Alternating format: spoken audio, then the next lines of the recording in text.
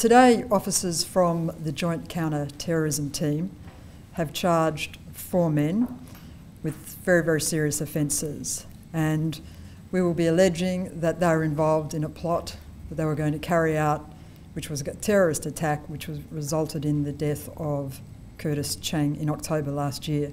Curtis Cheng was a police employee. He worked as a senior accountant at New South Wales Police Headquarters in Parramatta.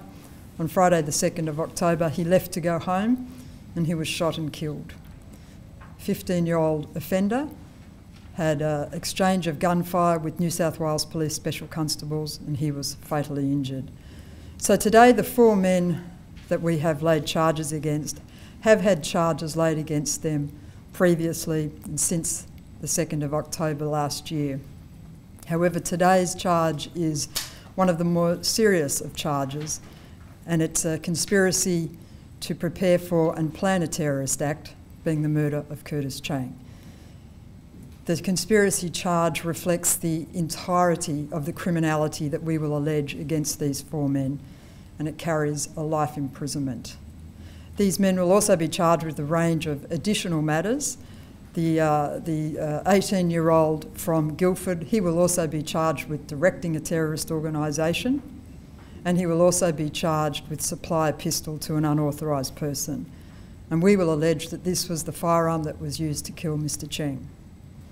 A 20-year-old, also from Guildford, he will be charged with membership of a terrorist organisation and supporting a terrorist organisation. And we will be alleging that the support that he gave was to facilitate the travel of the gunman's sister to Syria the day before the murder of Mr Cheng. We will also be charging, in addition, 2 other men, a 23-year-old from Marylands and a 22-year-old from Marsfield, and they will be charged with membership of a terrorist organisation.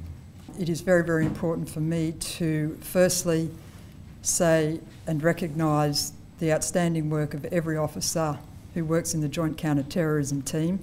They have worked tirelessly since October last year under very, very difficult circumstances, being the murder of a police colleague, and they have worked with integrity and they have worked with dedication.